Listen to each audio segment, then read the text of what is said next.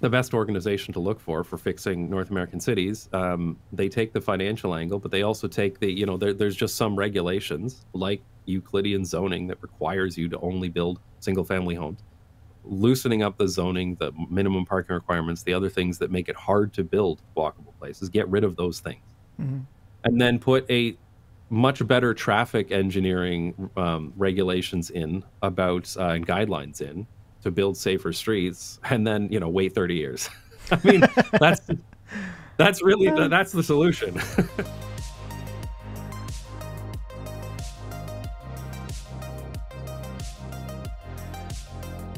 Jason Slaughter is the creator behind the channel Not Just Bikes, and on top of having an awesome name, he also has an awesome message that there are better, smarter ways to design our cities and live in them.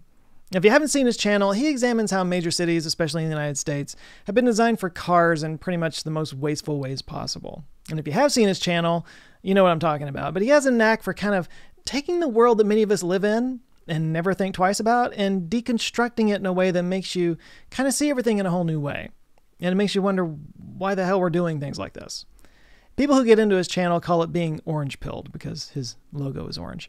But it's an apt terminology because I think, we kind of just accept the world around us the way it is. We don't really question it until somebody comes along and makes you question it and you realize, oh, this is kind of dumb, dumb and new. We didn't always design cities like this. Sometimes the old ways of doing things are better, it turns out.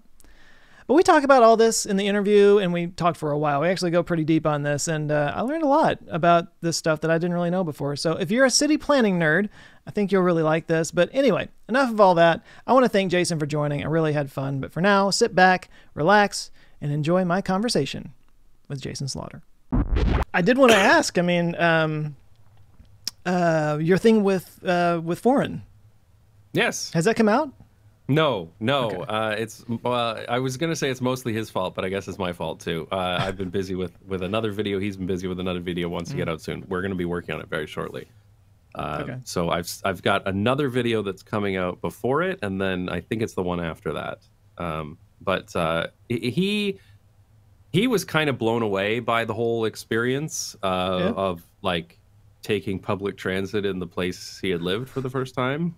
As well as like seeing the downtown and everything, which he had, he had driven through it a lot and he had been there when he was younger. And so for him to see it, like how much it's declined was really kind of shocking to him. And so he wanted to do a lot more research into what happened there and talk to some people. He wants to do some interviews with people. So I think it's going to be a little bit more involved than we thought it would be. Well, at least his side of it. My side's relatively straightforward, but the only point for my side of the collab video is to send people over to his channel. So, that's interesting.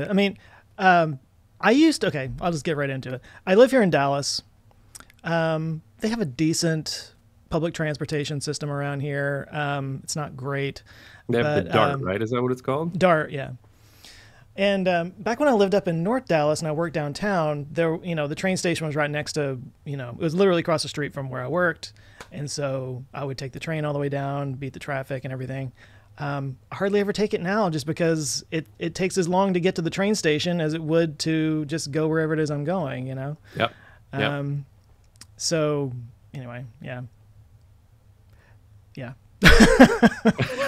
Well, so I guess let's jump into your story because I've always been curious. You live in Amsterdam, right?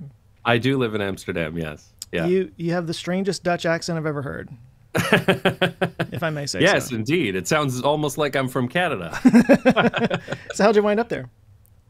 So the story is, I guess it depends where I want to start, but my wife and I are both from Canada. We got together in Canada. We lived together in Canada. We got married in Canada. But we wanted to live in other countries. So originally we moved to the UK. We went to Taiwan, the UK again, Belgium. We had 2 kids. So we had been around in a bunch of different countries. I also had a job that required me to travel insane amounts, like just absolutely insane amounts, more than anyone ever should, like traveling literally a couple of times every week. I was on a plane. Oh, geez. And for a space of several years, 5 or 6 years. And so I had a lot of experience living in other countries and then also visiting a lot of countries and a lot of cities. And anyway, long story short, we were living in Belgium, but we had our second child, and we thought, we should really be closer to family. So we said we're going to move back to Toronto, and we tried to do it as sort of European as possible. We lived like near a main street that had transit in a streetcar suburb, but it was like quite a bit of reverse culture shock coming back to Canada after living and traveling to so many other places in the world. And I don't know, I couldn't handle it. I lasted about a year. My wife was like, come on, we got to give it a better try than that. She did a bunch of advocacy work. I was a little bit in the advocacy stuff. She went hard into the advocacy stuff. Eventually she got tired of it too. And she said, okay, we can't do this. Like we had gotten a taste for what it's like to live in really good walkable cities with good public transportation. And when we couldn't go back. So we were looking at like, where would we go? Because we can't just keep jumping around when we have kids. So my wife and I agreed that the next move was going to be our last move. So we did a bunch of research. We had been to most places that you'd want to live anyway. So it was really just going there and really evaluating it as, is this the place that we could live for, the foreseeable future? And eventually we settled on the Netherlands for various reasons. And so we moved to the Netherlands. And then when we had lived in different countries, we always had a blog that, where we talked about our experiences with that place. And we had done that in Taiwan and in Belgium and in the UK. And so we were thinking of doing the same thing here in the Netherlands, but like, who starts a blog in 2018? So I decided to start a YouTube channel instead, talking about like the reasons why we like the Netherlands. And the goal was just to be just for other people who maybe hadn't traveled as much as we had, as much as I had, to share the experiences that I had. And it was really it. Like other people who were looking at interesting places to live in the world, I was like, here's what I know, and here's why we chose the Netherlands. And I was going to make, I don't know, 10 or 12 videos. It was just for fun. But obviously it kind of took off, to say the least. And it became like wildly popular. And so after I finished talking about the first 10 or 12 videos, I started talking about some other things about urban planning that I had learned over the years. And I mean, that's where we are today. Now, a channel with almost, I'm looking here, 900,000 subscribers, within the space of like 3 years. So pretty good. Yeah, it's been kind of crazy, to be honest. Yeah, totally. And not just a lot of subscribers, but a lot of clout, for lack of a better word. Like, I mean, you were saying a second ago, you get on newscasts all the time. People call you up like you're a figurehead for this like movement that's going on, sort of. Yeah, I think it's kind of bizarre. It's more than a YouTube channel. There's definitely a movement behind it. The fans talk about being orange-pilled by my content. I love that. I'm so jealous. Too. I want a pill. Where's my pill? Exactly. Like once they've been orange-pilled, they never see their city the same way again. Like the streets that they always would go down. Then now they know what a strode is. They can't ever look back. And yeah, there's been definitely a bit of a movement around it. I think some of that is the fact that this is the first time there's a lot of my audience tends to be younger, like probably under 35, I'd say, a lot of under 30s too. And they're sort of hearing this stuff for the first time, and a lot of things they hated about the suburb they grew up in is finally clicking, like why they hated it.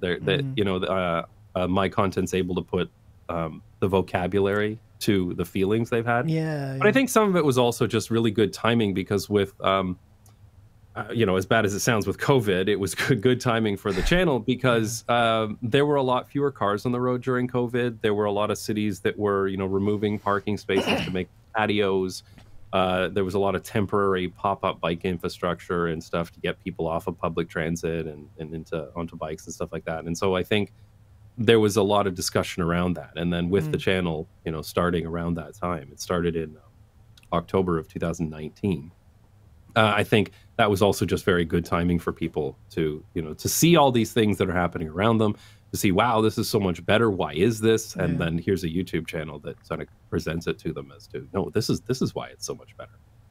So you mentioned the orange pill thing. I've heard other people say that, like, after watching your videos or, going through your channel, they just see the world differently. Like, you're actually changing people's worldviews with your channel and stuff. And I guess I was going to ask if you had an orange pilled moment yourself, but I guess that's kind of what you just said. Like you moved away and then you came back, and it was kind of like, ooh, I didn't notice how crappy this was until you got away from it. Yeah, I think I don't know if there was a single moment, but there were several experiences I had that really stuck with me. Certainly that one about, you know, moving back to Canada, and even though we tried to live in an old streetcar suburb, the car dependency of the rest of the region, the Greater Toronto area, you started to feel it after a while, right? Like you started to feel like you were still a second-class citizen or worse if you were walking or cycling. And the way people treated you was, you know, and then there were drivers that just would, you know, plow through red lights or try to run me off the road when I'm cycling. And I think a lot of that was really eye-opening, because I don't think I realized that because, you know, before we went, I hadn't gotten used to the idea of the walkable cities. And then when we'd come back to visit, you know, you just, you know, you're driving around to somebody's house, a family's house or something. But it wasn't until we moved back there that it was really shocking. And then there's been some other times too. Like I made that video about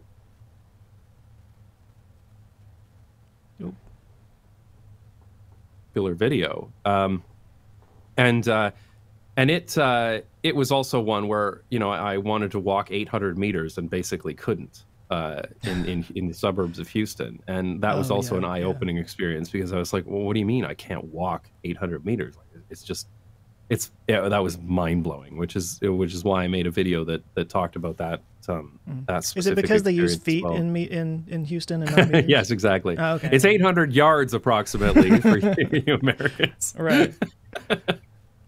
It's funny that you say that, because like first of all the traveling you've done, I'm totally jealous. My wife and I both were always like, you know, we want to live at least some portion of our lives in a place outside of the United States, or some place where they don't speak English as a primary language or something. It just feels like an important experience to have, you know? Well, I mean, I recommend it to absolutely everybody who has the ability. And I know it's quite a privilege to be able to move to different countries. But I think the one thing that can be done is if you're a student and there's any opportunity for an exchange program to another country, do it. Like, absolutely do it. It's very eye-opening. Yeah. I always talk about how actually isolated we are here. I mean, you're from Canada, but from the United States, like, you know, we got oceans on both sides of us, and to the north, we're culturally not too distinct, you know, or indistinct. And so we just kind of like accept the world the way it is. And you got to step outside of that to really see it. Well, yeah, America is quite insular. I mean, your news tends to talk about America. It doesn't talk an awful lot about the rest of the world. In Canada, there is more international news, although a lot of news is still about the United States. Even international news is about the United States, right? And the United States and Canada are not that different, as you said, culturally and in many other ways. They're really not that different. I think Canadians like to play up the difference between Americans and Canadians, but the truth is they're not very much. I remember the first time I lived outside of Canada, I lived in the San Francisco Bay Area, and it was basically the same. Like, people had the same accent as me. I mean, they said hella, but, you know, other than that... which I did start adding to my vocabulary. But you know, other than that, the cities look the same. You know, we drove all the same cars. We spoke the same language with the same accent. We watched most of the same television. You know, it was all very, very samey. And here it is, you know, whatever it is, the other side of the continent. And these people are basically the same as me. I think people would have been more different if I had gone to the south of the United States. But regardless, there's not a huge difference in culture, behavior, cities across North America, well, across the U.S. and Canada, I should say. Obviously, Mexico is quite different. And like, Canadians make fun of Americans for not having a passport. Like, there's a large number of Americans who don't have a passport, but I feel like most of the Canadians who have a passport only got it to go to the United States, so I don't think they can really talk much. It is true, though. You're quite isolated geographically. Like, it's a long flight. And it's expensive just to go anywhere. That would be substantially different. Whereas from here, I can get on a train, for example, for a few hours and be somewhere very, very different. You know, different language, different architecture, different all sorts of ways, different foods. And that's just not possible in the U.S. or Canada. So in this conversation, we're talking a lot about mobility, and we are becoming a much more mobile society. I know a lot of people are working from home now these days, maybe taking the old laptop to the coffee shop, which I like to do. But the more you get around with your computer, the more you're exposing yourself to possible online threats, which is why you should seriously consider getting some kind of protection like today's sponsor, NordVPN.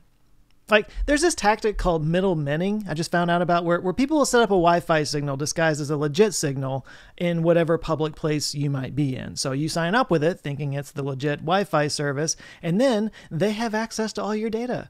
Scary stuff. But what NordVPN does is it kind of flips it on those people who want to attack your data by making your computer look like it's somewhere else so they can't get in. It's pretty smart. But that's just the start. NordVPN also offers threat protection. So if you accidentally click on any links that happen to install malware on your computer, it'll put a stop to that. It'll just stop it at its source. And the Dark Web Monitor will also let you know if any of your passwords or your credentials ever get leaked anywhere. So you can keep track of that as well. And then there's that fun trick of, being able to watch stuff on Netflix that you can't find here because your VPN makes you look like you're in another country. I mean, that's a sweet life hack. Each account protects up to 6 devices, and they've got 24-hour support if you're new to VPNs and feel a little intimidated by it all. Plus, they've got a 30-day money-back guarantee. So if you don't like it, you're not stuck with it. Booyah. So just go to nordvpn.com/CWJ to get started, and if you sign up at that link, you'll get a number of months for free. It's kind of a random drawing thing. Might be a few months, might be a year. You might get a whole year. No promises, though, because it's random. That's how random this works. But you'll get something. Either way, it's a great deal, and it's a great service. Trust me, this isn't something that you want to learn the hard way. So do it. Go protect yourself. That's nordvpn.com/CWJ. It'll protect you and help support this podcast. So thanks to NordVPN for supporting this episode. Now, back to Jason. And in Texas, growing up in Texas, sadly living my whole life in Texas, it was a big deal to leave the state. Right. I mean, it was a whole thing just to leave the state, I've driven across that state. It took me a long time. To get to Houston? No, I flew into Houston, but I actually had, there was one time where I drove across the country several times because I used to do internships when I was in university. And I worked 3 internships in California, but all 3 times I drove there because you basically couldn't live without a car. So I borrowed my parents' car for the 4 months, or one of my parents' cars, because they had 2, of course, because they lived somewhere car dependent. So I drove across the United States, and I drove a different interstate each time. And one of the times I drove across I-40 across Texas, and it was in the middle of a snowstorm. That was interesting. You guys got a snowstorm right now. It's falling right now, actually. Oh yeah, that's amazing. Oh my God, I had never in my life seen so many pickup trucks in the ditch. It was phenomenal. And I'm driving this Oldsmobile, and I'm like, guys, you have no idea what you're doing. But I see them just zooming down the highway in their 4x4, and then they go off in the ditch. And I'm like, I can't stop and help you guys. I got to get back to Canada. It was crazy, actually. There's a law in Texas that every pickup truck has to have a switch in it that whenever the snow starts falling, it just immediately veers off into a ditch to clear the roads. It makes it easier. Yeah, right. So yeah, it all makes sense. It was absolutely ridiculous how many truck pickups I saw in the ditch during that drive. It was just mind-boggling. But anyway, well, so Texans don't know how to drive in the snow. Kind of going back just a little bit to being in Texas, and because America is isolated.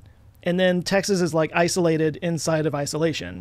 We are just, most Texans identify as Texans before they identify as Americans, Right. And kind of what you were saying about leaving and coming back and being like, whoa, I never realized. A sister-in-law of mine, a stepsister. My family's weird. She lived in Texas her whole life. She got married to a military guy. He got stationed in Missouri for a while, so they went to Missouri for a couple of years or whatever. And I remember we were hanging out at Christmas or whatever, and she was like, I never realized how everything in Texas is all about Texas until I lived somewhere else, But in Texas, you got Texas toast, you got the Texas branded F-150, you got everything is just Texas. I'm not kidding. There was an Ozarka water commercial. I used to work in advertising, so I pay attention to ad copy or whatever. But the only word in the entire commercial was the word Texas. it would just show a picture of like a cowboy, Texas, and then a picture of the Rio Grande, Texas, and then a picture of Reunion Tower, Texas, and then like a picture of Ozarka Springwater, Texas. Nice. And I was just like, associate the name of the state with your product. Exactly. Done. That was the only word in the entire commercial was just Texas. I was like, oh funny. my God, you gotta be kidding me. It's like, do they get these kind of commercials in Nebraska? Nebraska. Probably not, but I don't know. I've only ever driven through Nebraska. I remember driving through Nebraska was exactly like driving through Kansas, but it smelled like cow shit. Kansas didn't? Kansas did not smell like cow shit. What No, does Kansas maybe it was smell just the like? part of Kansas I drove through. It was mostly, I mean, it was very flat. It was mostly just wheat fields. It was more like driving through Saskatchewan. Same thing. Anyway. I just lost all my Kansas viewers. I don't know how many I've had. Oh, I think it was Nebraska was worse there. I think Kansas is flat and kind of boring, but at least The it doesn't entire smell like Midwest, cow I just lost all of them. Maybe. Well, Yeah. I'm from Texas, so they probably hate me anyway. But Yeah. That's true. And I'm a dirty European now, so. Okay. The reason I'm kind of leaning on the whole like, isolation thing and like everything kind of being different, you just like kind of accept that as you grow up somewhere. I feel like that ties a big part into why there is such difficulty getting walkable cities and walkability into the cities that already exist in places in the United States. Like I think it's really cool that people are seeing your videos and they're like, oh, I never really thought about it this way, or I've never seen it this way before. Yeah. But what can actually be done about it in places that were like built over 100 years to be all about the cars, Yeah. Well, I mean, I don't have a great solution to that. If I had the answer to that, I wouldn't have had to leave. So that's unfortunately the real truth of it. Yeah. But the thing is, I don't think people appreciate the history of it. That the United States was built on walkable cities. Every major city in the United States was once a walkable city built around a train station. All of them, with the only exception, the only major city that was accepted from that was Phoenix, which was built long after automobiles were available. And I mean, it does have a downtown, but not in the same way the rest. But certainly if you look at any other city, and Houston included, and I talked about this in my Houston video, I show pictures of what Houston looked like in the 1920s, and it was unrecognizable. Yeah. There were streetcars running down the street, and there were, all these nice shops and houses with houses above them, and it was all walkable. And I think what's really happened in the United States is, and I get this all the time, people say, oh, the U.S. is designed for the car, or it'll be like, oh, the U.S. is too big for this. We need to drive. But that's not true at all. The U.S. did have walkable cities, and the entire country was built on trains. And that's the way it worked for a very long time, like from the invention of trains until those things were torn out. But that happened in the 1950s and 60s and 70s, right? Yeah. Like if you look at American cities before that, it wasn't that long ago, a couple of generations that you could have walked to a train station and hopped on a train and gone almost anywhere in the country. That was perfectly normal. And really, I think when it comes to car dependency in the United States, if you're looking at your downtown areas, some of them were just bulldozed, and that's just the way it went. Pretty much every American city had urban freeways run through it, and freeways should not run through into cities. Yeah. What you'll see often in Europe is you'll have like a ring road that goes around it, but the freeway doesn't go into the city. And the original Interstate Highway Act didn't have that. It was just supposed to connect between cities, right? So it was supposed to be that the city would still be there, the city would still have its train station and its normal roads and everything, and then on the outskirts of the city there'd be an interstate that would take you to the outskirts of another city. But I think that was one of the things that really destroyed urbanism in the United States, was the urban freeways. And I think when you look at how many walkable places there are in a city in the United States, what it really comes down to is how much was destroyed versus how much was preserved. So in a lot of cities in the Northeast, for example, if you go somewhere like Philly and Philadelphia, there's quite a lot of walkable neighborhoods still left, and that's simply because they weren't bulldozed. But if you go down to, say, downtown Houston, there's a huge amount that was bulldozed. Or Denver is another example where a huge amount was bulldozed. And so I think when people say, oh, we can't be walkable for whatever reason they pull out, whether it's the weather or the size of the country or anything like that, it's really just shows a lack of understanding of history. And that stuff was destroyed, and it could be put back. There's no reason why it couldn't be put back except for political will. And I think that's the trick, right? Now, of course, since the 1950s, there's been huge sprawling suburbs built around pretty much every American city, and those were built to be car dependent right from the start. And some of those can be, repaired. But a lot of them simply can't, and that's just not going to change, unfortunately. But, when it comes to the downtown areas of pretty much any American city, we could turn back the clock, and we could do it. It's going to take political will. It's going to take changing a bunch of the laws that were put in place, like minimum parking requirements, where every building needs to have a certain number of parking spaces added to it. We need to remove those regulations and let those cities come back. But again, it really does come down to political will. And I guess that's the trick with the channel. I was never very good at being an advocate, because I felt like I had done the research, I had talked to urban planners, I had learned all this stuff, and I thought, presenting this information, people would get it. And if they didn't, I would just call them stupid. And that's generally not the best thing for an advocate to do. That's not the best way to win people over. No, but I guess with the channel, I think I'm orange pilling so many people that, a lot of them are saying that they're doing things in their community. I get emails literally, DMs literally multiple times a day from people saying, oh, I've decided, I can't move to Europe. I've decided to change this and become an advocate for that.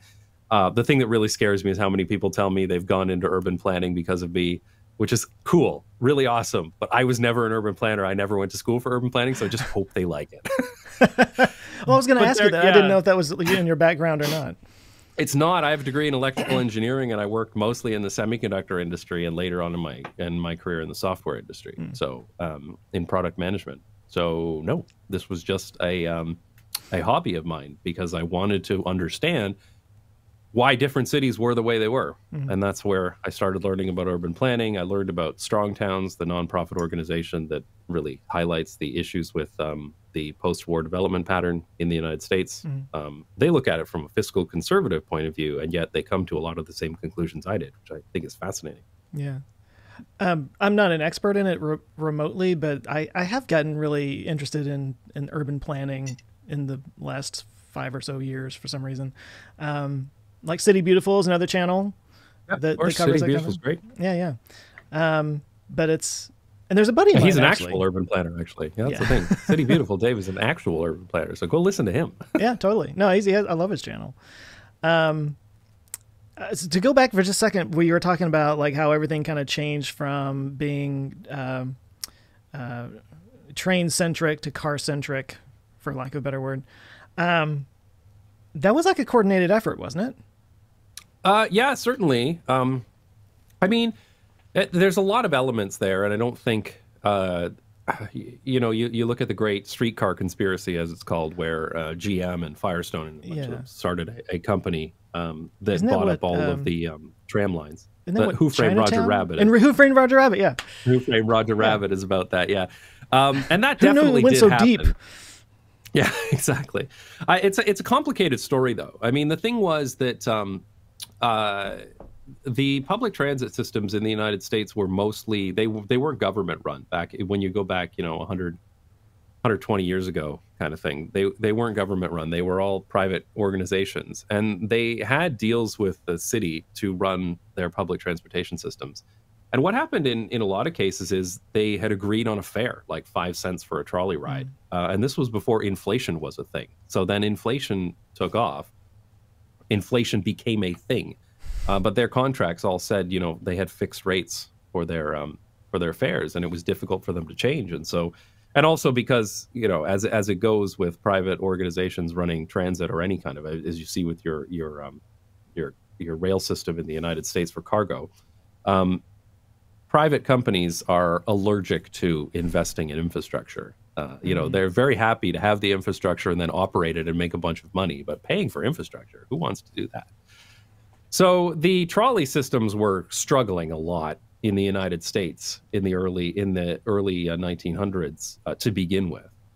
But then, of course, yes, the car companies did absolutely come along and run them out of business on purpose. So they bought up these companies with the goal of replacing them with buses, because they didn't make trolley cars, but they did make buses. And so they thought, you know, we'll buy up all these trolley companies, rip out all the tracks so that they can never come back. Even though ripping up the tracks was horrendously expensive, they did it so that they could never come back. And then they replaced all of those public transit systems with buses. And it's really sad because at one point in time, Los Angeles had the largest electric streetcar network in the world. And actually, basically every single city in the United States had streetcars. They all did. Every single last one of them. And with very few exceptions. Like I was even talking to Chuck, who runs Strongtowns, Chuck Marone, and like Brainerd, Minnesota had a trolley line. Like Brainerd, Minnesota, which is still only, I don't know, like 12,000 people, or maybe it's even less. I don't know, but it's not a lot of people, and they still had a trolley line. So yeah, I mean, so the public transit was like dismantled in the United States, and there certainly was an element of a conspiracy there for sure. But at the same time, when you look back in the post-World War II period in any country, and the Netherlands is included in this, pretty much everybody was looking at cars as the way of the future, right? Like I recently made a video where I took a piece of GM propaganda and kind of dissected it, a film they made in 1954 that's talking about how you should bug your politicians to build more roads. And the general consensus at the time was that, you know, cars were the way of the future. They were going to be the freedom that gets you point A to point B, and they did in certain cases. Certainly, they were better than taking public transit. I think the thing with cars is that I think it's just we kind of went overboard on it. I think motor vehicles are obviously incredibly useful, but when everybody has to drive everywhere all the time, that's when the problems start.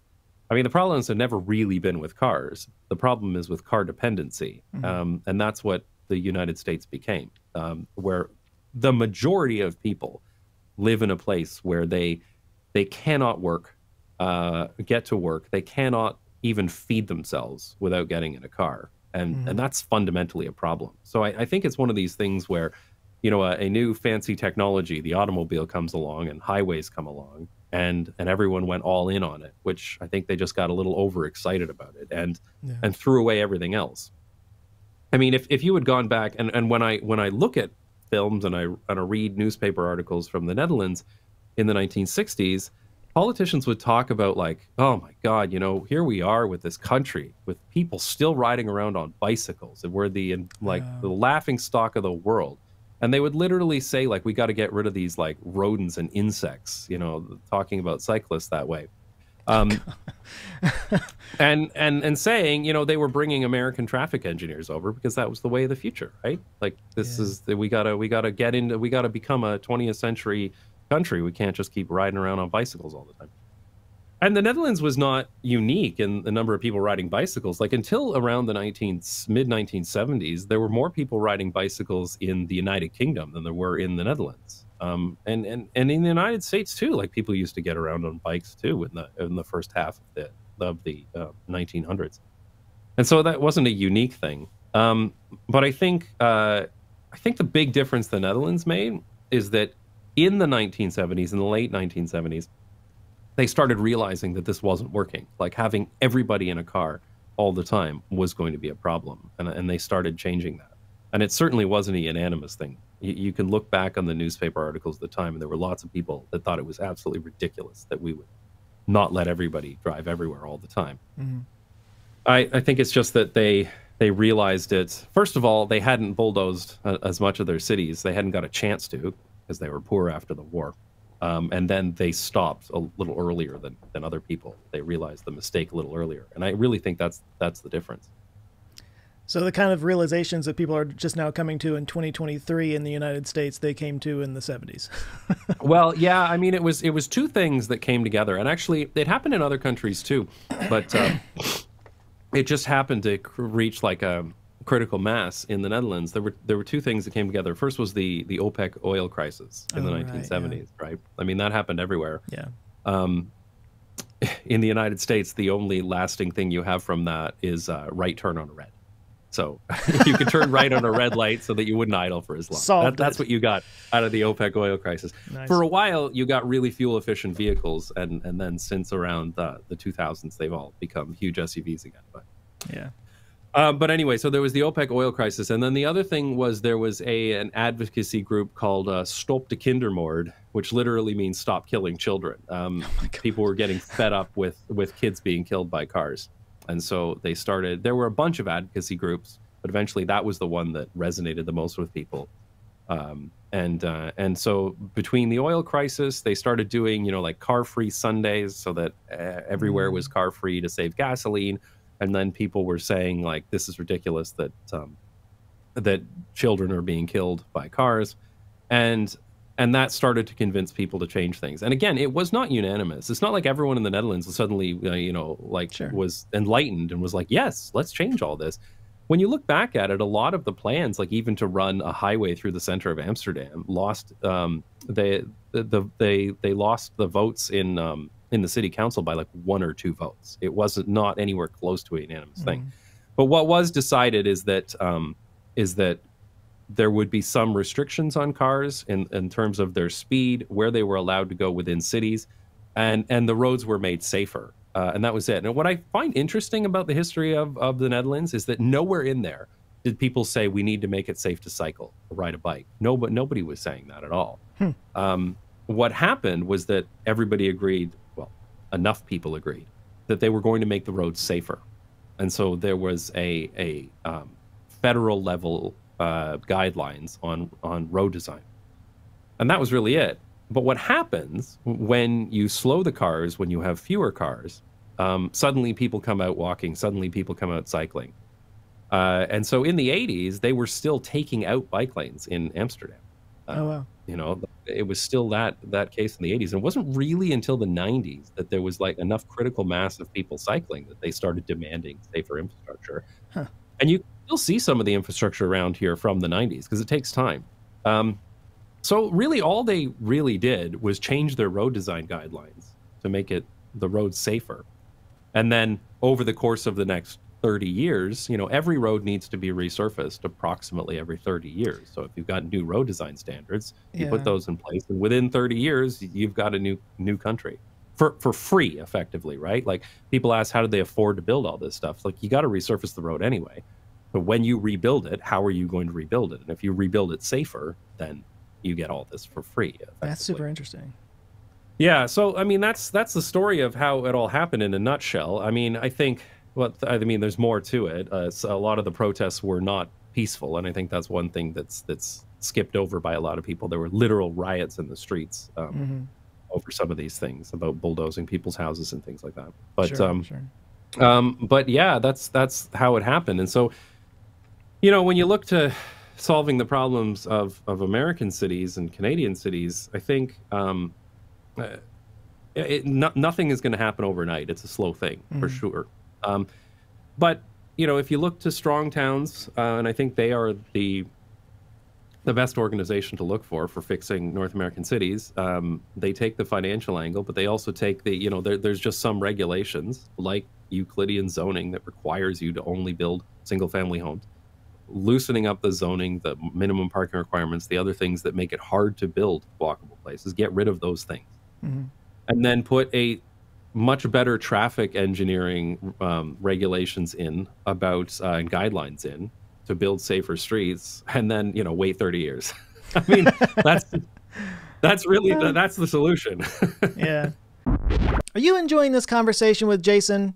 Does it make you want to check out his channel and watch his videos on these subjects? And would you rather prefer to watch these videos without a bunch of ads? Well, you can do exactly that on Nebula. Or maybe you like the channel City Beautiful and his take on urban planning. Well, he's also on Nebula. Or maybe you like City Nerd. He's also on Nebula. Or RM Transit. Dude, you could watch for an entire week, spending just watching nothing but city planning videos on Nebula and not see a single ad. Plus, many of these creators include extra content on their Nebula videos, and they make full videos and series that are only available on Nebula. And that's just one specific category of content creators. We also have film and TV analysts, channels on politics and society, science creators out the wazoo. Basically, if you like fun informational channels, there's hundreds of them ad-free, and you can see them earlier than everybody else on Nebula. I'm on Nebula, both my main channel and this podcast, where you can get the audio version ad-free and the video version a week early.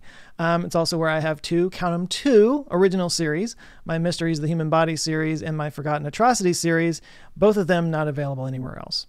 In fact, I mentioned City Beautiful a minute ago. He has an original series called Great Cities, and he just released one on Venice that's definitely worth checking out. And the reason we do this is because it's a place that we can call our own, outside the confines of the almighty algorithms. So everybody who signs up for Nebula helps all of us be more sustainable in our channels, and it frees us up to make videos that we really care about. So if you're the type of person who can afford to help support the creators you love, this might be the best way to do it, because with one small fee, you're not just supporting one creator, you're supporting a whole community of creators. So if you've never considered Nebula, I hope you'll think about it. Maybe go check it out over at nebula.tv/conversationswithjoe. If nothing else, you'll be able to listen to the next episode without hearing me talk about Nebula. So there's that. But yeah, that's my spiel about Nebula. One more time, if you're interested, it's nebula.tv/conversationswithjoe. Thanks for checking it out. And now back to Jason. I love the politics of making it about killing kids. Yes. Because oh, you want cars? You must want children to die. I know. It's the think about the children angle, right? Yeah. But, the reason people do it is because it works. Yeah. Well, it's that sort of just over-the-top rhetoric, which the other side employs all the time. There was something I saw, I think it was a Climate Town video that was talking about this, that was, I guess when California passed some regulations on fuel efficiency standards, there were these commercials that they're like, they want to put things in your car to monitor how you drive, and just all there's a police state and all this, and it's like, no, we just want cleaner cars. It's not. They're literally, they're literal lies. That was in the most recent Climate Town video. Climate Town is a fantastic channel, by the way. So if funny. anyone listening to this is not watching them, I'm actually mad that he's so funny. He makes me furious. I know, right? I did a collab with him when he was a much smaller channel, because my wife and I would watch it, and I remember she said to me once, so I'm watching Climate Town videos, like, why can't you be funny like that? Well, why not? Anyway. Yeah, I know, right? Come on. Actually, just the little things, I love, he takes his microphone and just tapes it on his shirt. But purposely tapes it with the blue tape. With a big blue, and I don't even know how that works. It would just come right off, wouldn't it? I think he's actually pinning it underneath, but he puts it on. And there's been some times where he's shirtless and just has it pinned to his chest, or taped to his chest. It's hilarious. Oh my God. Climate Town is great. So yeah, we did a collab together ages ago. And yeah, the only goal of my video was to send people to his channel, and then his video ended up being way more popular than mine was. So that was great. Yeah. You're like, you're welcome. His collab that we did was really good, really, really good. I don't think I've seen that. I'll have to go check it out. Send people back to me. Yeah, no, it's good. Yeah, it's great. We talked about the history of suburbs, and it was really good. How far back was that? About a year ago now, I think. Yeah, I think it must have been about that long, right? I don't know. It all blurs together. The thing with being a YouTuber is that you're on this never-ending hamster wheel.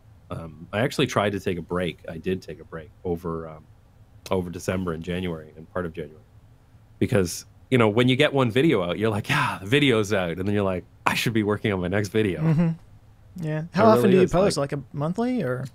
Well, so when the channel started, I did every 2 weeks, and it's really funny because I was always sticking to that 2 weeks, no matter what, even though nobody was watching it. Mm-hmm.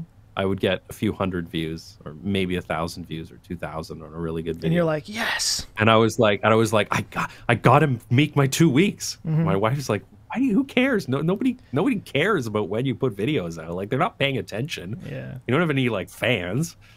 She was correct, but I felt like I just had to do my 2 weeks. I remember we were on Christmas vacation, and I was going to miss my 2 weeks. I had to make something. So I was like, we were staying in this Airbnb. So I'm thinking, putting out the garbage. I haven't had to do that. I'm going to make this video about garbage day. And so I slapped it together in literally a day and a half. Yeah.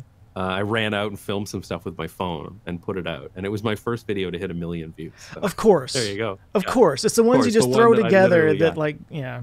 I know, it's so funny. But anyway, so I used to do every 2 weeks, and then after a while, and the channel became quite popular and everything, but what I found is that if there was an easy subject, I've done it. So it became Yeah. quite difficult to put like for a while, I was able to hit the 2 weeks again because I got an editor to help me out. So at least like he could do the editing while I was doing the writing and filming of the next video.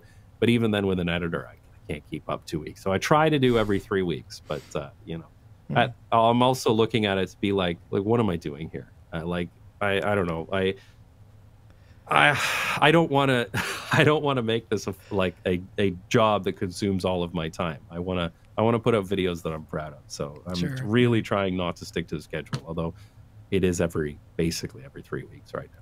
That's the, I think that's the challenge of doing it long term is this balance of like, you want to make things that are meaningful. You want to make things about subjects that are important to you and that, you know, are worth the time and everything. But algorithmically, you got to keep feeding the machine and it becomes a job. You know, it's, I feel like I have a lot of other YouTubers on this podcast, and it all eventually turns into, you know, shop talk about like how hard it is to be a YouTuber, you know, and some guy that's a roofer. And, we have it, you know, so tough. Yeah, I know. I can work anytime I want on any project I like. It's rough, man. You don't understand. You don't know my pain. Well, it's funny that you mentioned like skipping weeks or like how you keep to a cadence. Like I've actually been weekly since like 2015. That's impressive.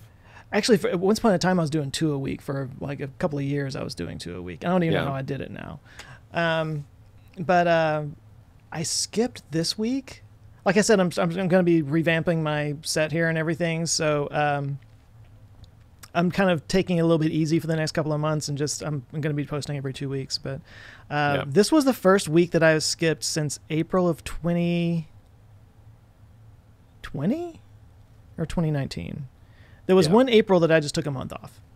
Nice. And it was weird how long it took me to, like, it took me most of the month just to like catch my breath, just to like get off that cycle and be able to just like, I'm going to watch TV now. I mean, it's okay. This is okay. I spend a full-time job amount of time on the channel right now, and I could definitely outsource more of it and spend more time on it, and I could really like do the grind, but I'm really trying to avoid that. I don't know, it's a little different for me because I'm quite a bit older than the average YouTuber. Same. I feel like the I feel like the how'd you do fellow kids meme every time I meet up with YouTubers. But I've already been through a whole career. So I'm not like starting out in my 20s and want to turn this into something. I'm kind of like, I'm actually okay if this becomes my retirement. I'm kind of cool with that, actually. Yeah, that's kind of where I am, actually. Yeah. So you have to think about, like, I have to think about, like, what direction do I want to go? You either go like a Wendover Productions, where Sam keeps a cadence and he keeps lots of projects going on, and he has a team of people that he works with. And that's certainly one way that could that I could go. Or we all trend towards H Bomber Guy, where you put out one video once a year and it's 3 hours, 33 minutes, and 33 seconds long. So right now I'm trending towards H Bomber Guy, but I think it's going to be many years before I get there. I don't understand. Like I'm a fan of the guy, but he'll make a 3-hour video about a sound in a video game.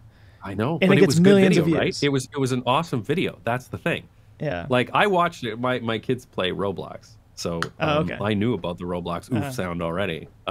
But yeah, I mean, I love H Bomber Guy.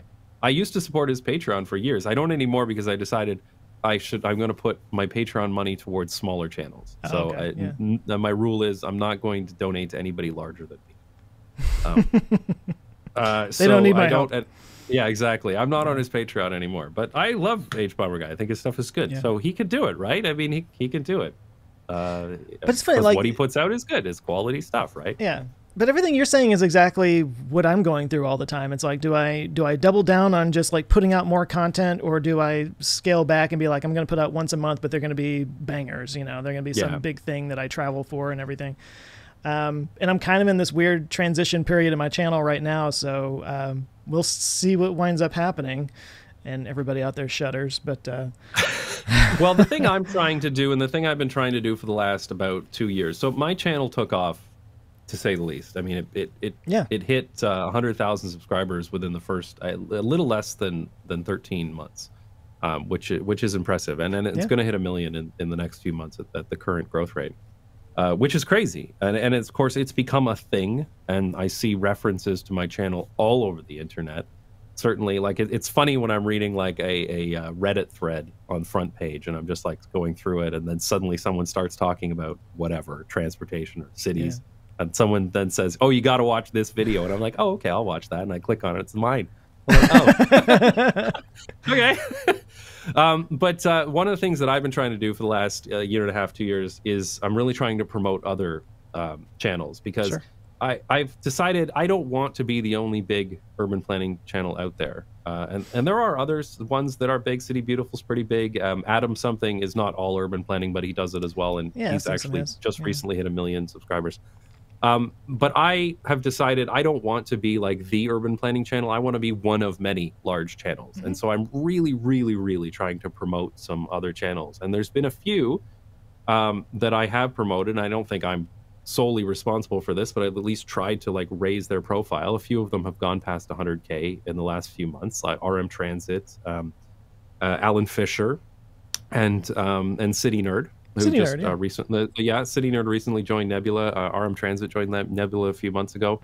Oh, yeah, cool. So I'm really trying to like, if you go to my YouTube community tab, and I do recommend people check it out, because the YouTube algorithm does not show community posts nearly often enough. Yeah. But on my YouTube community tab, every few days I'm posting a video by some other urbanist creator, or a creator who makes an urbanist video.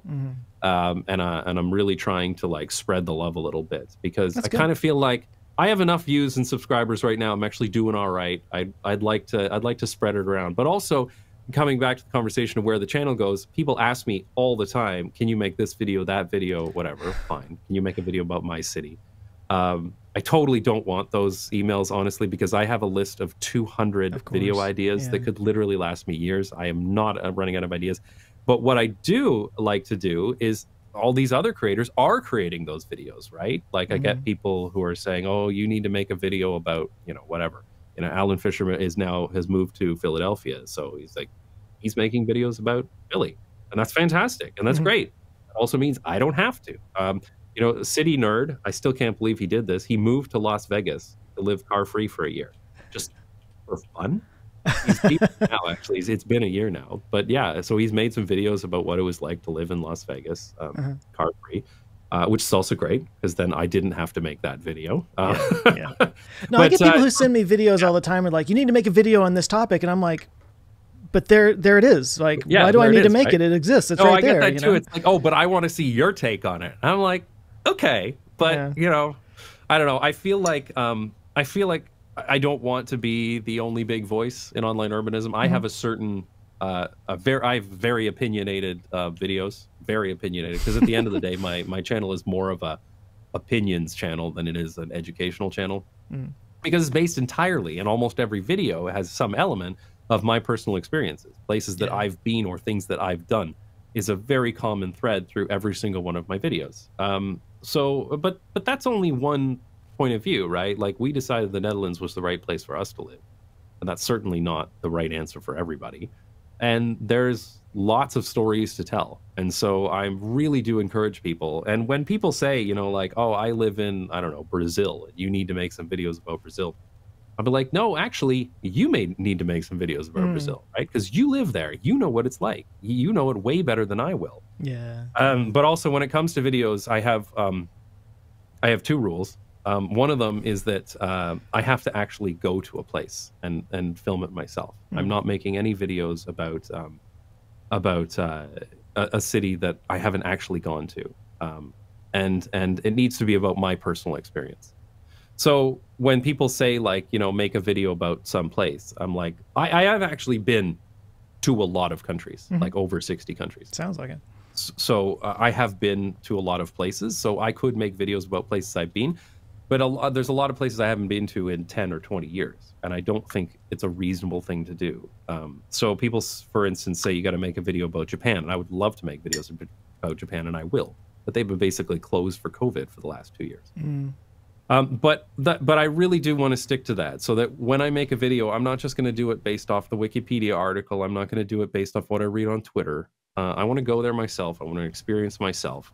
And because I've been to so many places, I can contrast that with what it was like when I went there, 15 years ago. Sure. Yeah. Which I also think is useful to know and useful to talk about too, because a lot of the topics within city planning are about the changes that happen. Because the only thing that's consistent in a city is that things will change. Nothing will ever stay the same.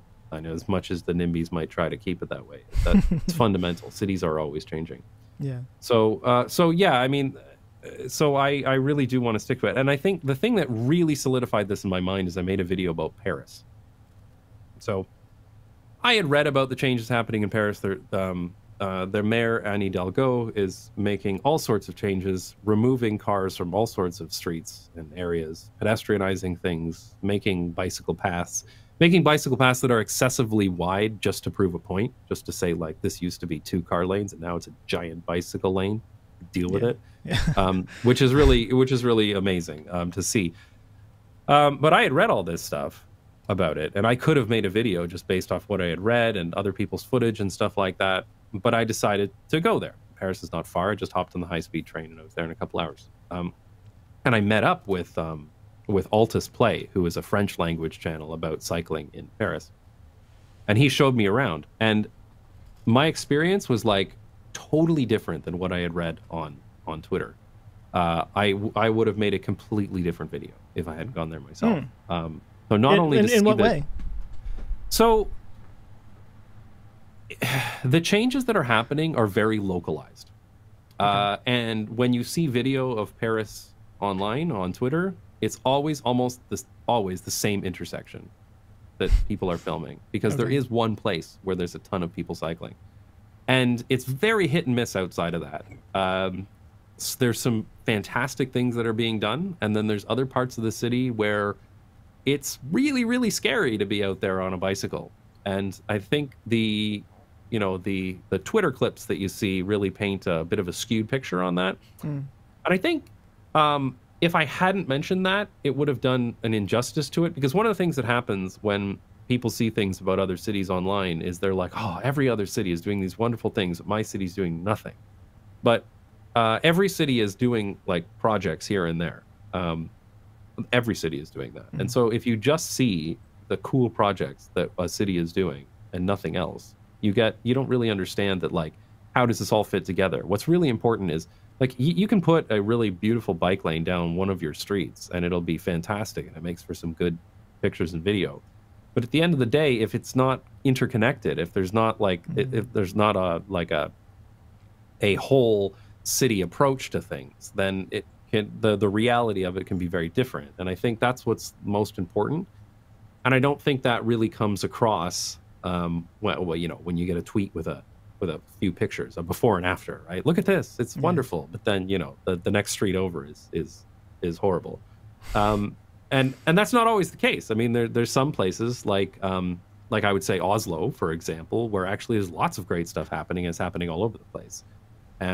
But there's other places where, they've put some investment into one particular place and everything else is absolutely terrible. So I think, that holistic view is important. And I'm glad that I went to Paris, and I'm glad that I met up with someone who knew what they were doing, another creator who I could also promote. So that I could see the good and the bad and the stuff that hasn't been touched at all. Yeah. Anyway. And the end. Yeah, that was an interesting ride. Altus gave me a bike to ride, which was very nice of him, but it was a super cheap Chinese e-bike that he had been given for free by a Chinese manufacturer, and it was a piece of garbage. And so I was riding this absolute piece of garbage bicycle through a bunch of streets I didn't recognize. It was stressful, but it was good. That's why he wanted to get rid of it. Oh, here's a sucker. Exactly. Maybe he'll get run over and then the bike will be a write-off. Stepping back for just a second, you're talking about City Nerd a second ago, and I don't know his name. His name is Ray. Ray? Yeah. Okay. I hope that's right. Otherwise, it'll be really bad. But anyway. Well, I was watching his channel last night. Actually, I just ran across a video about it was something about like the best walkable cities in America for the money or something like that. Yeah, I think that was his most recent one. Yeah, that's a good one. Well, so my wife and I like it. Sorry to interrupt, but that was an example. That's something that people ask me. That's a video that people ask me to make all the time. Like, can you tell me? Like, I can't move. Tell me where I should move in the United States. And then, City Nerd goes and makes it. I'm like, perfect. There. Thank you. Stuck out of my community post. I said, people asked me to make this video. Thankfully, City Nerd made it for me. And then I send everybody there. Yeah. This is great. This is a win-win for everybody. He gets more views. He gets more subs. I don't have to make that video. Everything's great. Anyway, carry on.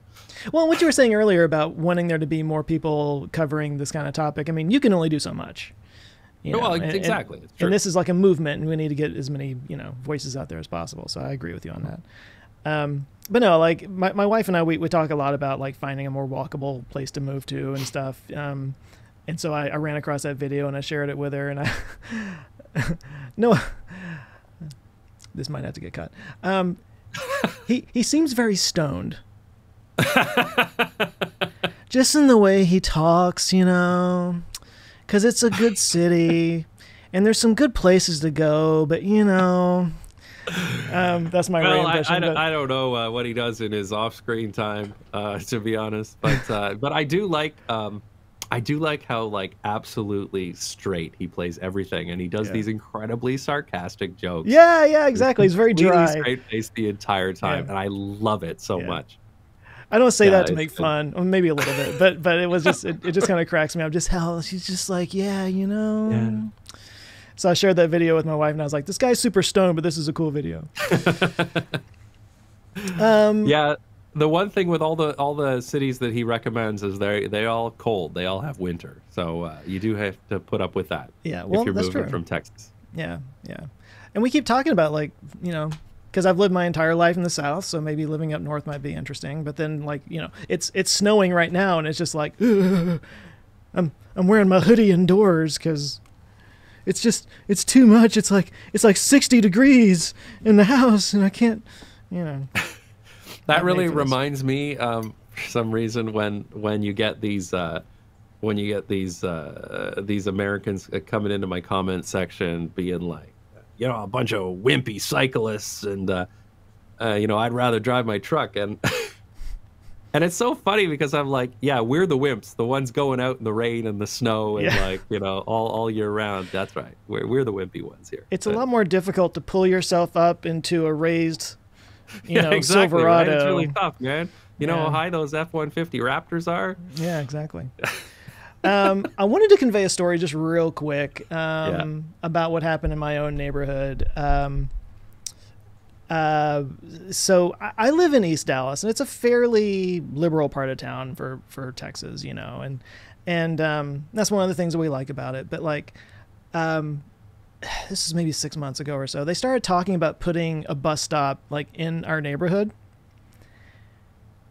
And you would have thought that they were talking about putting in an open like nuclear mine or something, and like everybody, like they had, community forums about it, and they like, accosted the transit person about it and everything. And everybody was up in arms because people were going to be walking through our neighborhood and stuff. We're not saying what kinds of people or anything, but it was like, you mentioned NIMBYs a second ago.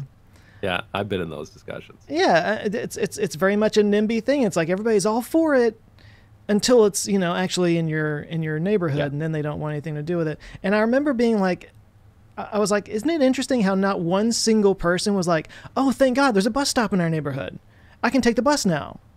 Yeah. Like nobody thought that at all, because like in this part of the world anyway, I'm just going to put it in the most coarse way possible. Taking the bus means you're poor. Yeah, absolutely. It is a social stratification there. That is the way it is. Yeah, that's what's been done. So I feel like to break through and make it more popular, like you have to get through that identity thing. Yeah. Before you can even get people to to take Well, the it. thing is, if you live somewhere car dependent, then a car is the best way to get around. And I think a lot of people confuse that. I see this all the time in discussions. They confuse the fact that a car is faster than public transit to the fact that cars are faster. But the US has spent trillions of dollars on making cars faster. Cars are not inherently faster. I mean, obviously on a racetrack against a bicycle, a car is going to be faster. But even in places like Los Angeles, there's YouTubers that have done this before, where one person's in a car, another guy's on a bike, another guy's on the subway or whatever, and the car comes in last because there's traffic and everything. But yeah, cars are only faster because billions and trillions of dollars have been spent on car infrastructure, and there's been a huge disinvestment in public transit. Right. And also the land use has been done to favor cars and not to favor transit. And so in a lot of places in the United States, you will only take transit if you're desperate. I mean, you're either too poor, or you have a disability that prevents you from driving, or your car's broken down. Like that. Those are the only reasons you would ever take a bus. Of course you would, because it's an inferior mode of transit. That doesn't mean that transit is an inferior mode. It means that transit in a car-dependent place is an inferior mode. But the perception. Yeah, the perception. So I think this was one of the things that blew me away the first time I went to London, England, because I'm from London, Ontario, Canada, which is a very suburban place. And it's the same thing. Like, I took the bus when I was a teenager. It sucked. The schedule said it would come every 45 minutes, and it would be nowhere near that schedule. It would be plus or minus 45 minutes, and then two buses would come at once. It sucked. And so as soon as I got my driver's license, I was done taking the bus, right? And of course, I thought the same thing back then, that the bus was only, transit was only for poor people. And then here I am in London, England, and I'm on the bus in central London, and a guy steps on wearing like an Armani suit, and he's got a Rolex on, and he gets on the bus. Of course he gets on the bus. It's the fastest way to get around. Like that's all there is to it. Like he didn't, the bus is not for poor people in London, England. The bus is the easiest, most convenient, fastest way to get around. And fundamentally, people, and this is one of these things I've learned about all the cities that I've lived in and visited all around the world, is that, there aren't really that many car people, bike people, transit people in the grand scheme of things. The vast majority of people, I mean, really vast majority of people, will take whatever method of transportation is the fastest way to get around, the most convenient way to get around. And that's it. There's very few people who will ride a bike in a car-dependent place. There are people who do it. They're like kind of crazy in my mind. They really love their bicycles. It's dangerous, but they'll do it anyway, no matter what. And then there's some people who will drive into the center of Amsterdam, even though that's an incredibly stupid thing to do. And they end up taking much longer than if they had just parked their car at a park and ride and taken the metro in. There are some people that will still do that. But actually, the number of people that will do that are small. I'm personally a tram person. I will take a tram, even if it's slower, because I love sitting on trams. I think they're the most wonderful way to get around. You can look out the window and see everything. But anyway, so I would still take the streetcar in Toronto, even though it was slower sometimes than something else. But well, but anyway, even if it is slower, you can get up your work. You can sit, read. You can read, right? Yeah, exactly. And so I used to read a lot on public transit on my commutes. I loved it. I would read so much. Yeah, it's wonderful. And there is an element of that too. Yeah. So I think the thing is, with this idea in the United States that only poor people take the bus, I mean, that's certainly not the case in other places. I mean, if you go to Tokyo, everybody takes trains, right? Yeah, everybody takes trains and buses. Of course they would. Why would you not? You'd be stupid not to. And I think that culture will change as transit gets better. And I think that's already the case in some places in the United States. I mean, if you go to Manhattan, you see all kinds of people, even though, and I think actually this is one of these issues that Americans have. Like, we talked earlier in this conversation about how American culture and the country itself is very insular. So you don't have a lot of reference as to what happens outside of your country. And I think when Americans think about cities and transit, they think about New York City.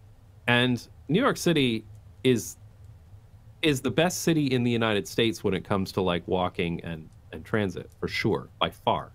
Like it's so funny. Whenever I see these urban planning like statistics things, the United States, there's always these states, and then suddenly the one bar graph is huge for New York City. It's always the case. New York's this weird outlier in the Yeah. United States. But I think, but there's a lot of problems with New York City too. Like New York City has way too many cars, like way too many cars, and the roads are way too wide. It's really loud. It's polluted. The public transit system is filthy. It's been underinvested for like decades, Yeah. 70, 80 years, and it's kind of shit at times. Like it rains and it floods the subway station. The subways are dirty. They've got graffiti all over them. Like it is kind of shit. And there's reasons why that. Again, it's due to a lack of investment. And there's all these political reasons and different levels of government that need to invest in these things that have favored cars. There's Robert Moses, who bulldozed huge amounts of New York City to run, freeways through it, which are now all crumbling. So you're seeing that come up in New York City. But I think my point here is that a lot of Americans look to this and they hear what I say in my videos, but the only thing they have in their own experience is New York City or their local downtown, which is probably crumbling and it's completely falling apart. It's got homeless people living there all over the streets. So that's what they think of when they think about the walkable neighborhoods and public transit. And obviously, as I said, a lot of that comes down to the fact that there have been very car-centric policies that have been put in place across the United States for the last 70 years that have destroyed downtowns. There's been a criminal lack of investment in public transit, and basically all of the money has gone to car infrastructure in the United States. So again, cars are better because there's trillions of dollars spent. If you'd spent trillions of dollars on public transit, people would be taking public transit. So yeah, they have the Americans have this trouble with what do they think of? What's their what ties them? What is the memory of being in somewhere with good public transit that's walkable, and it's not necessarily a good experience. And even the Americans that have been, say, to Europe, have only ever been to the touristy areas, right? So I'll get people say things like, "Oh, well, Europe can only do it because they have these old medieval streets," and I'm like, no, that's just where your cruise ship dropped you off. Like most European cities were built since the 1960s, right? Like most of the area around them. And we have this whole island, Flevoland, here in the Netherlands that was reclaimed land. It was built in the 1970s. The cities were incorporated in the 80s, and they're not like car-infested shitholes. So I mean, it's. I think Americans do have that trouble. But again, back to your original question about people thinking only poor people take the bus. I mean, that is probably true where they live. But I think that's why, that's why public transit needs more investment to make it faster. And I think that culture will change, and I think it changes pretty quickly because I even see it like in Toronto, where when I first lived in Toronto in 2000 versus when I go there today, there is a different attitude towards public transit there. Now, there's still lots of Canadians who say exactly the same thing, that public transit is for dirty poor people and whatever. But I think like as public transit gets better, people will take it because again, there's not that many car people in the world. I know people say like, "Oh, I'll drive all the time, no matter what, I'll drive." But the truth is, no, they won't. If driving is slower, some of them will not drive anymore. And so you can do this with like transit with its own right of way, right? Subways are the obvious thing, but you don't always need subways. You can have bus rapid transit that has its own lane that speeds by all the stopped cars, right? You can have LRT and tram lines that are faster because they have to stop for people, but they don't ever get stuck in traffic. And I think that's I actually made a video about this many years ago. About buses stuck in traffic. I mean, as long as public transit is slower than cars, nobody's going to take it unless they're desperate. But as soon as public transit is faster than cars, then some people will take it. And some people realize, like, what am I doing? Why would I drive and get stuck in traffic for an hour when I can take the BRT or I can take the LRT and I can be there in half the time? And that's when the culture starts to change because, it's the same thing with cycling. and I've talked about this before in videos where people think, oh, why are we building these bike lanes for cyclists? And they think of cyclists as these, well, these kind of admittedly kind of crazy people, the people who ride a Mm. bike no matter what, right? Who, even though it's dangerous, even though everything's far, even though there's tons of cars everywhere, they still ride a bike. And those people are kind of crazy, I think, I mean, I wouldn't do it. But as where the I streets live, get safer, you have to be a little bit crazy. yeah, right. I think you have to be a little bit crazy to do it where you live, or desperate. I mean, that's the other thing. Mm. There's lots of people in America who, they can't afford a car, and they have to get to work anyway, so they're going to ride the bike. Yeah. So that's the association people have with cyclists. But as the streets become safer, and as it becomes more pleasant to ride a bike, more people start doing it. And it's a lot harder to hate cyclists when, a bunch of your coworkers do it and your sister does it. And there's suddenly it's a lot harder to do. And I think, again, I don't think you need to change that culture first. I think that culture will change. But, building transit out to car dependent places is a tough sell, period. Yeah. It really is. Well, the whole, it feels like a self-fulfilling prophecy, the whole, like, only poor people ride the bus. So then they, people don't invest in the bus, and then the only people who ride it are the poor people. It just kind of like, makes it happen. Well, that's exactly it, right? And it really, really does come down to a lack of investment, and it's really that simple. I mean, when you look at, and then this is one of the other things, people have no concept as to how much stuff costs. If someone's proposing a transit project or a bicycle lane, you'll see people up in arms. I can't believe we're spending $50 million on bicycle lanes, right? But they have no concept that, like, every traffic light they pass costs $100,000. There'll suddenly be a new off-ramp built, and that will cost hundreds of millions of dollars. They have no concept as to how expensive car infrastructure is. Well, I was going to ask, are there numbers in terms of, like you were talking about a second ago, like roads have to be resurfaced constantly, and about every 30 years. Yeah, but I mean, like, are there numbers to show like how much maintenance, say, a light rail requires versus roads?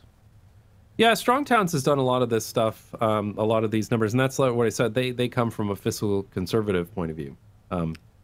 And so they do a lot of numbers stuff. But certainly when you look at light rail, it's expensive to build, but it's very cheap to operate compared to any other type of transit, compared to buses. And the infrastructure lasts a ridiculously long time. It really does. Like, rails last a very, very long time.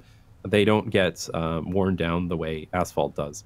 And so that's one of the reasons why, more places should be building LRTs. That's light rail transit for people that don't know the jingo, but basically trams.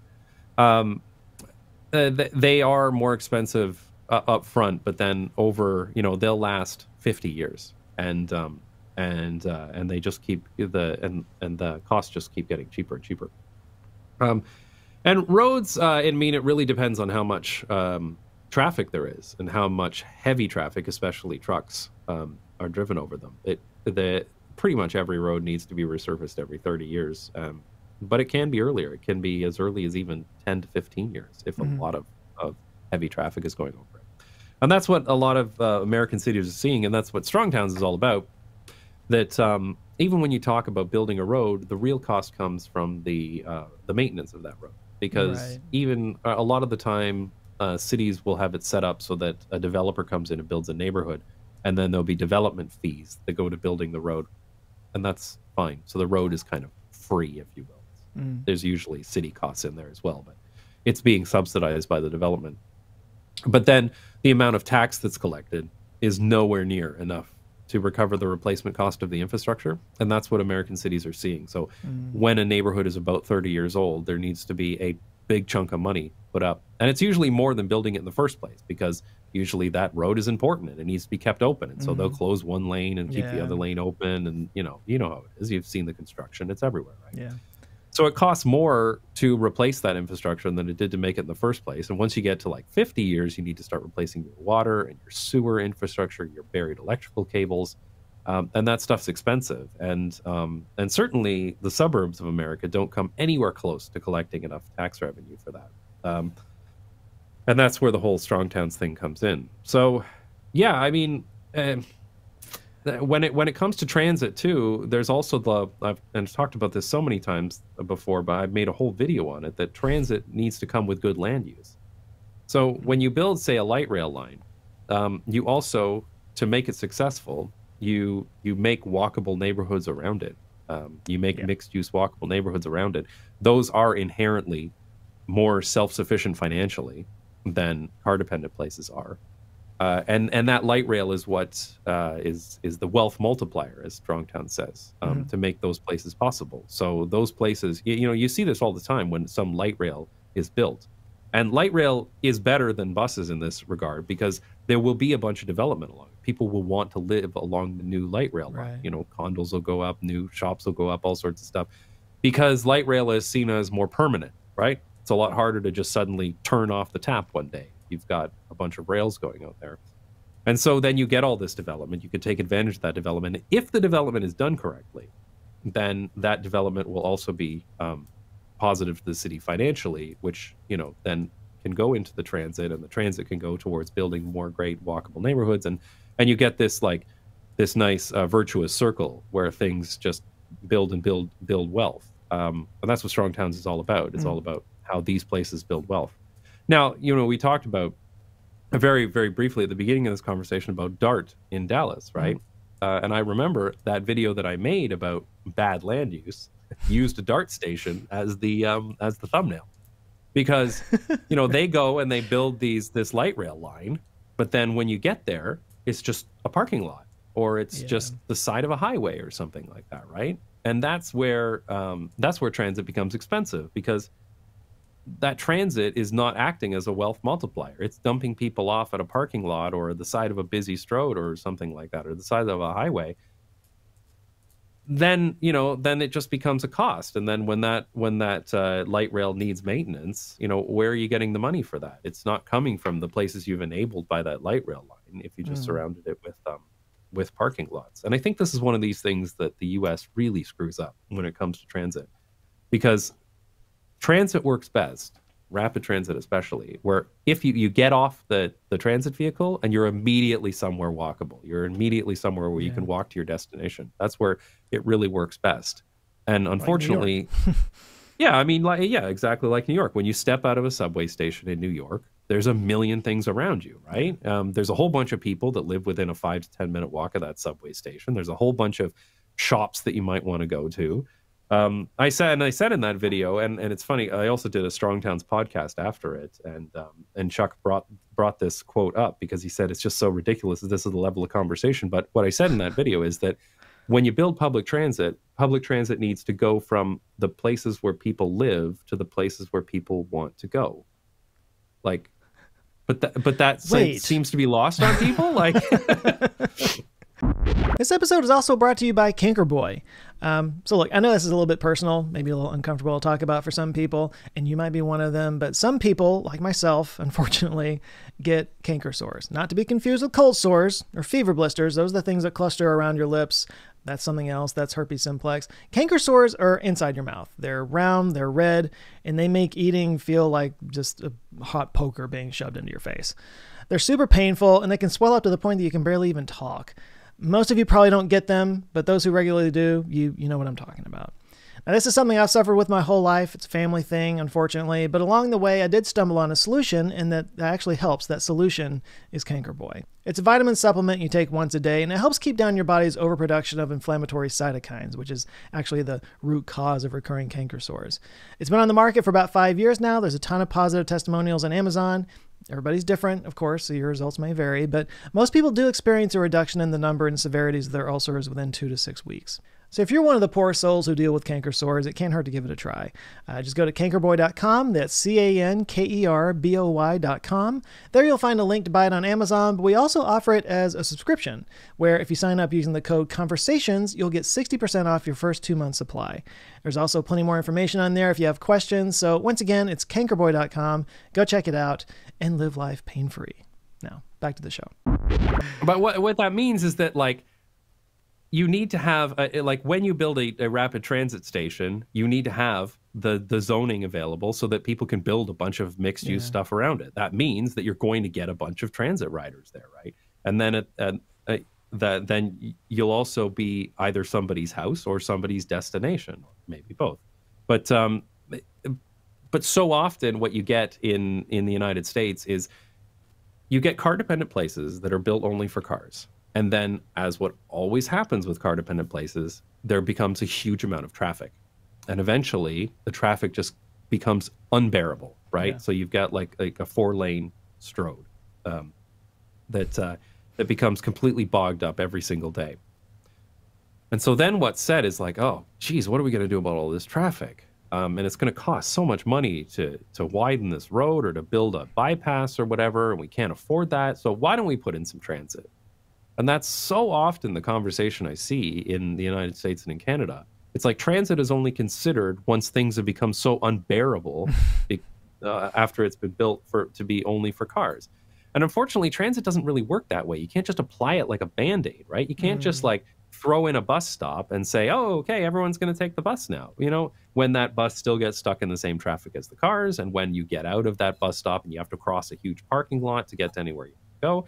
I mean, that's not the way it works. But you have to do with transit is you have to do the land use that comes with it. If you're going to build a transit stop, you have to then say, okay, people are going to step out of this. There should be buildings right there that they can go to. There should be, you know, an apartment building or a townhouse right there that people can live in. And unfortunately, that's not what's done so often. Yeah, that's that interesting. Transit is applied like a Band-Aid. Yeah, that's not part of the conversation that I hear very often. I find that land use discussions and transit discussions are completely separate in the United States. And people talk about transit as, again, it's like we've heard, the Europeans have told us that transit can help car traffic. So let's apply transit and problem solved.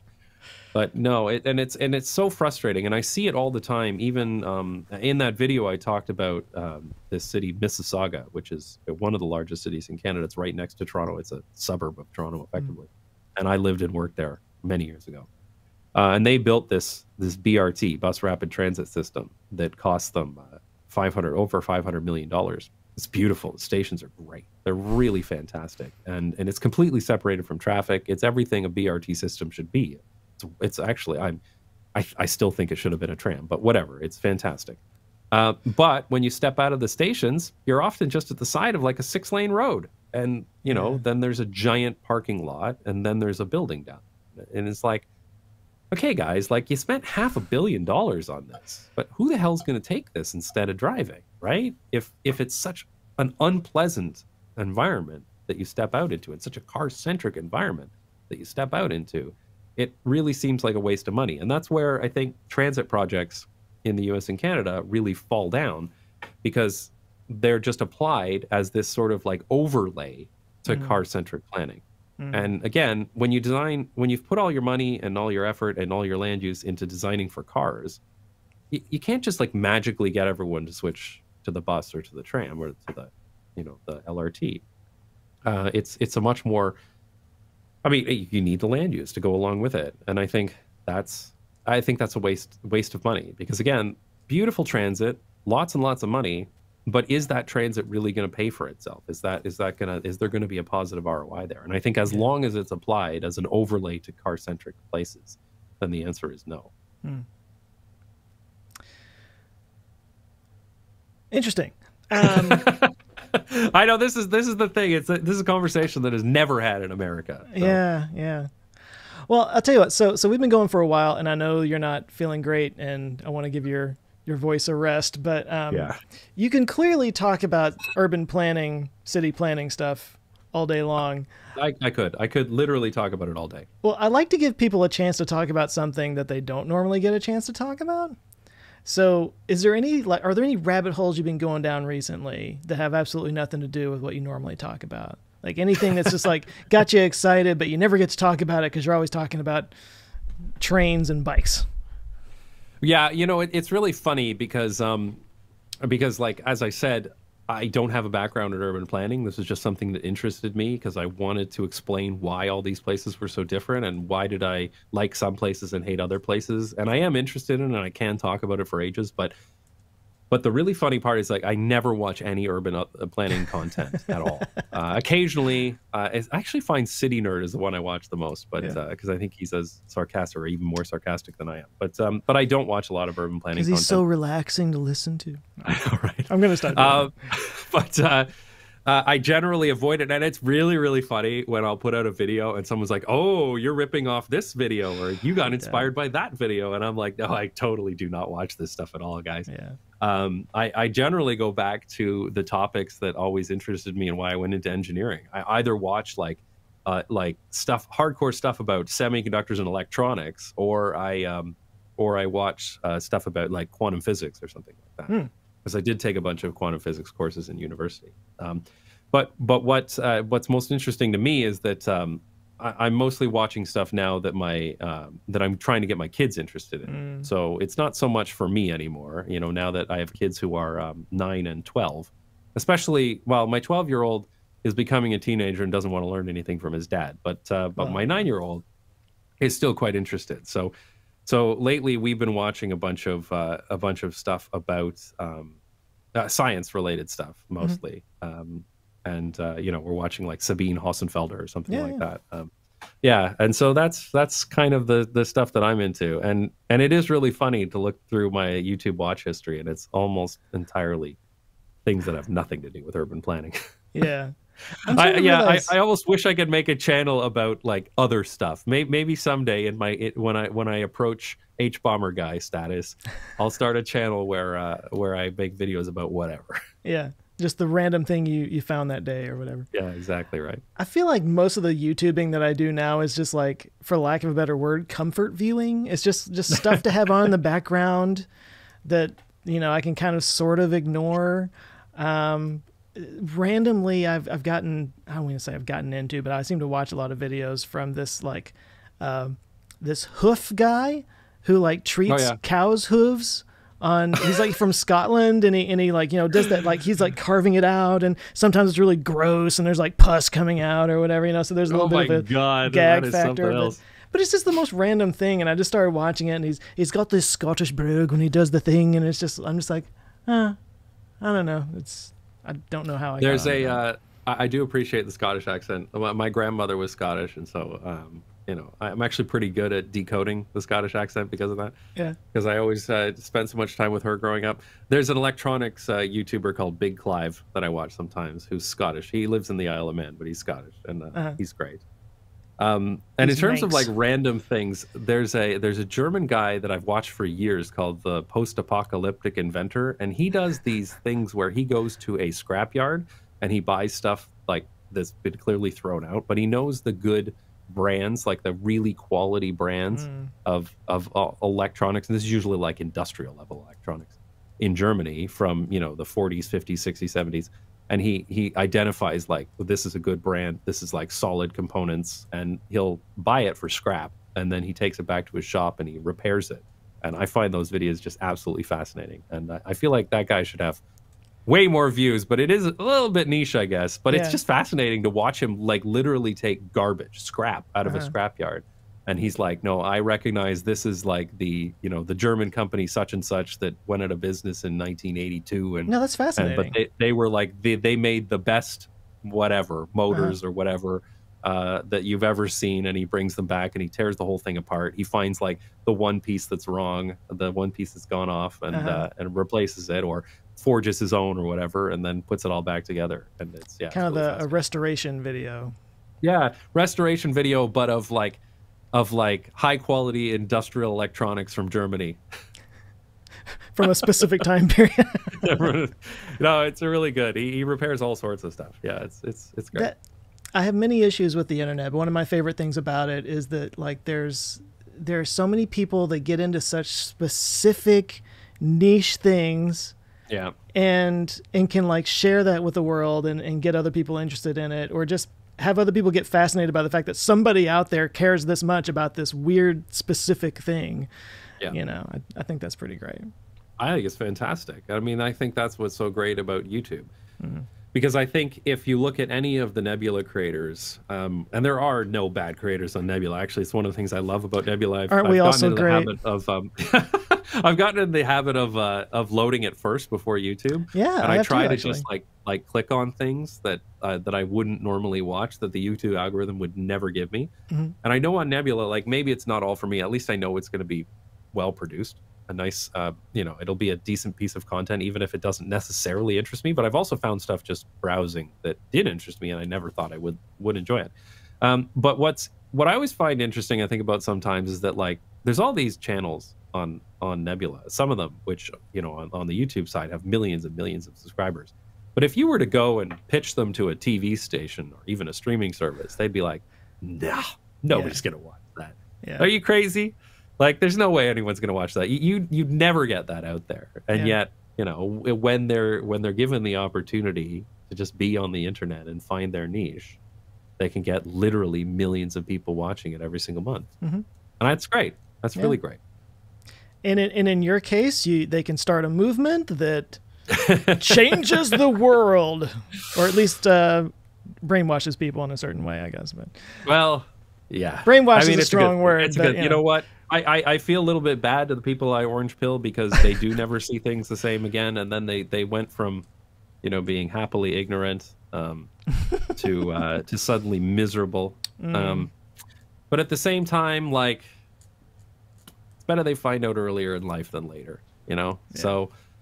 So it's good. And a lot of good stuff is coming out of it. There's lots of people who have moved to Europe because of me, not just to the Netherlands, but all over the place. wow, okay. Lots of people that have moved to Europe. And I've received those messages many, many times. There's lots of people who moved within the United States. I hear that constantly. There's been Nebula creators who have mentioned on our chats that they're like, yeah, I moved to this area, this part of the city because of your channel. And that's also fantastic. And there's been people who, as I said, have gone into urban planning because of me, or they've gone into engineering because of me. They've gone into advocacy because of the channel, and that's really great to see. So I think that's fantastic. Not to minimize your part in all of it, but I do kind of wonder a little bit, maybe we can kind of close on this, but with the pandemic and the way everybody's felt so separated and everything, I wonder if that is leading people to want to go to more walkable city areas where there is a more sense of a community. Do you think Possibly, that's part of it a little bit? although I found that you know, a lot of people in the suburbs were very smug when the lockdowns came along, because you know, one of the things that happens in American suburbia and Canadian suburbia is that people try to recreate the entire world in their own little fiefdom. Sure. Yeah. So, like, instead of going to the public park, they'll have a climber in their backyard. They'll have their own pool. They'll have like their bar in the basement instead of going to a bar. You know, so they really try to create the world in their own little, you know, their own little castle, if you will, their suburban castle. And there were a lot of suburbanites that were very smug about that, to be like, haha, you know, New York City's all shut down, but I've still got the bar in my basement. I've still got my pool, you know, where I can drink by myself. Yeah, like and a winner. And there were a lot of people who were like, you know, cities are dead now. You know, no one's going to commute anymore. No one's going to the office anymore. We're all going out to the suburbs. I'm so glad I live out here. But so there was certainly that effect, and there were people that moved. You know, when they no longer needed to go to into the office all the time, they did go move out to the big house. And when everything was locked down anyway, the city did seem kind of like sad. Like, why am I living in this little tiny apartment in the middle of the city when like all the restaurants are closed and all the shops are closed? Like, this sucks to have to be locked in this little apartment like this. So there was kind of the opposite element that happened there. But as I said at the beginning of this conversation, there was also the element of suddenly there are way fewer cars, and suddenly there are, you know, outdoor patios where there weren't before. And, you know, it's winter, and we were always told nobody's going to eat outside in the winter, but actually they just put out a heater and some blankets and lots of people come out. So I think there was that element as well, that people started to see, like, you know, a lot of the COVID cut through a lot of the excuses that you get, a lot of the, you know, the people trying to maintain the status quo. You can't maintain the status quo anymore with COVID. So a lot of projects happened that were, you know, that urban planners had been talking about doing for years, but just couldn't get over the line. As soon as COVID happened, then suddenly they could close off a street to traffic and make it only for walking and cycling or whatever. And people saw the benefits of that. And yeah, and as I said at the beginning of this conversation, my channel certainly had an element of good timing to come along at that time when people suddenly realized this and then went and then spent too much time on YouTube. And we all saw this big jump in views during Yeah. COVID when people are locked inside. They go on YouTube and suddenly they see my channel explaining to them all of the reasons why their city is better now when they reduce the amount of car traffic. I like what you said earlier, that like you put a vocabulary to something that they were feeling but didn't quite know what it was. I think that's a key. I get that from people a lot. They really say, these are all the things I've been thinking, but I didn't have the words to express them. I think that's where things have really resonated with people. Well, that's cool. Well, I think that's a good place to end. Yeah. I'm glad we got a chance to do this, Jason. And I'm sorry it took so That's long to set it up. It was like we started talking about this like 6 months ago, and then I saw you a few weeks back. It's like, we really need to do this. Yeah, it's good. Well, no, thanks so much for having me on. Totally. I'm happy to come on any other time. And we can talk about, the second time I come on a podcast is often my favorite because we talk about something that's not me and my channel. Yeah. So that's always fun too. Well, we can go into a third hour if you want, and we can get into that. No, I should be getting to bed. I've been sick all week. Yeah, it's kind of late for you. I'd be very happy to sleep this off. Well, maybe I'll make it out to Amsterdam sometime. That'd be fantastic.